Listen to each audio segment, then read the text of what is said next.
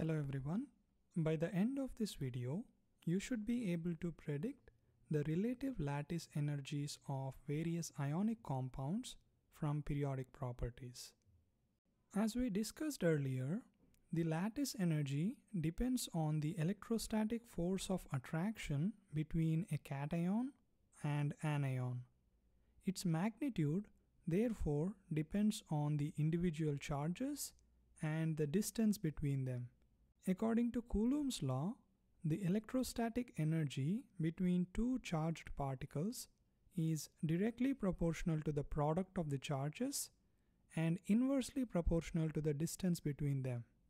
That is, electrostatic energy E, in our case, this is equal to lattice energy, is directly proportional to Q1 times Q2 divided by R, where Q1 and Q2 are the charges of cation and anion, and R is the distance between them. In the earlier video, we have seen the following image of a crystal lattice. However, this is an oversimplified version of a crystal. In reality, the ionic crystal looks like the following. In a crystal lattice, the cations and anions are packed right next to each other. Therefore, the distance between them is equal to the sum of ionic radii of the cation and anion. According to the formula, lattice energy decreases when the distance between the cation and anion increases. In other words, smaller ions attract more strongly and release more energy when the lattice is formed compared to larger ions. Here I have an empty table of some cations and anions. Let us try to predict the lattice energies based on their sizes. We know that lithium, sodium, potassium, rubidium and cesium, all of them are in group 1. Meaning, down the group, the atomic radius, or in this case, the ionic radius, increases. Similarly, the anions fluoride, chloride, bromide and iodide are all in same group, in group number 17 or 7a. And we know that down the group, ionic radii increases. So, if we fix a cation as lithium and change the anions starting from fluoride to iodide, we can say that the distance between the cation and anion is increasing.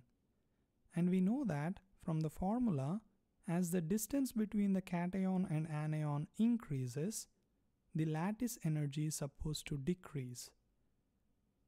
And here are the values of lattice energy.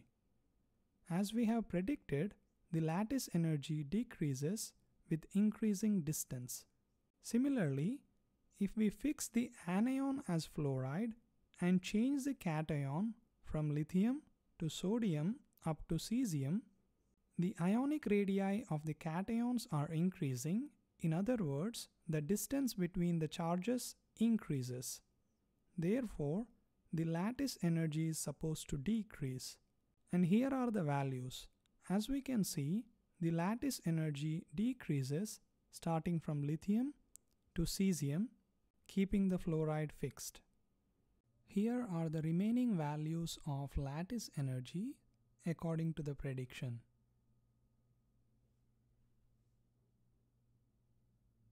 According to the relationship, we can also say that the lattice energy increases when the charges increase.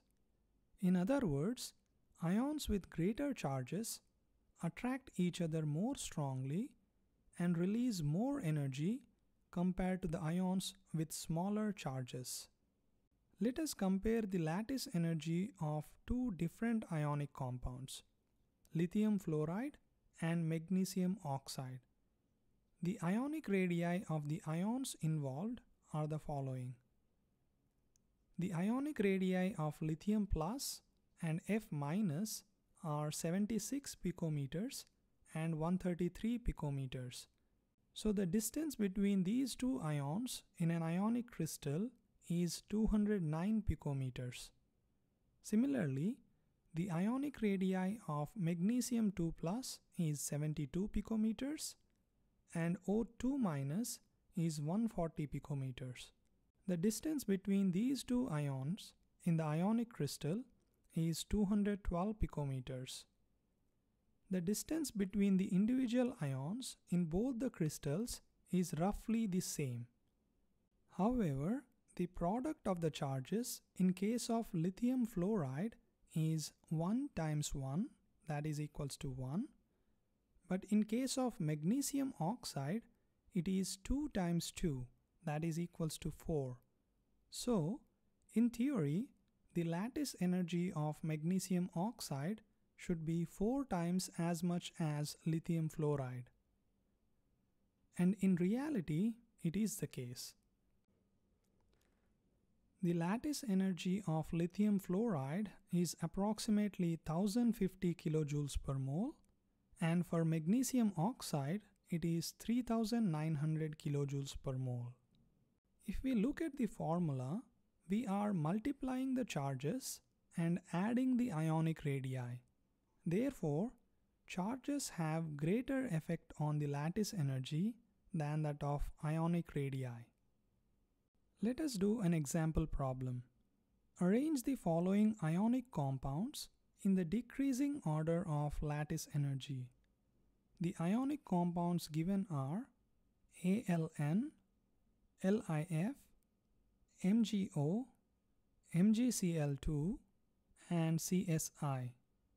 We know that there are two factors that influence the lattice energy. First, the charge on the cation and anion.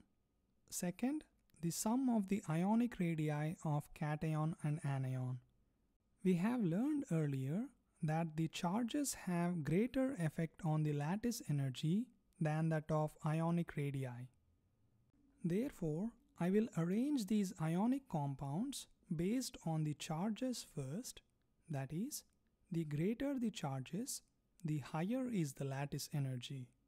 Later, for the compounds with same charges, I will arrange the ionic compounds based on the ionic radii. That is, larger the ionic radii, the smaller is the lattice energy. First, I will assign the charges on cations and anions for all the ionic compounds that are given. Aluminum belongs to group 3A, so it forms a 3+ charge on the cation. Nitrogen belongs to group 5A, so it is 3-. Lithium, group 1A, +1. Fluorine, -1. Magnesium, 2+. Oxygen, 2-. Magnesium again, which is 2+, and Cl, which is -1. Cesium is +1, and iodine is -1. So first I arrange the ionic compounds with decreasing charges, therefore decreasing lattice energy. ALN followed by MgO followed by MgCl2 followed by CSI and LIF.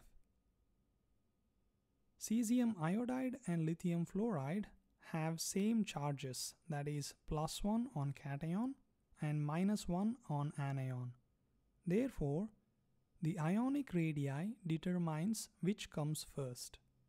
Li+ and CS+ are in group 1A, and Li+ is on the top and CS+ is in the bottom. And we know that down the group ionic radii increases. Therefore, CS+ is larger than lithium+. Similarly, F- and I- are in group 17 or 7A. F- is at the top of the group and I- is at the bottom. And similarly, the ionic radii increases down the group, that is, I- is larger than F-. Therefore, we can say that the distance between cesium and I- is larger than that of lithium plus and F minus. And we know that larger the distance between the ions, the smaller is the lattice energy. Therefore, lithium fluoride's lattice energy is greater than cesium iodide. So the final order is aluminum nitride greater than magnesium oxide greater than magnesium chloride, followed by lithium fluoride and cesium iodide.